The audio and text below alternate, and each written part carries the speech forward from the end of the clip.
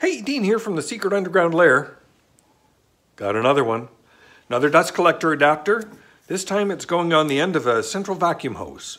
So this will let me extend the dust collection system through a hose to anywhere in the shop to pick up little stuff.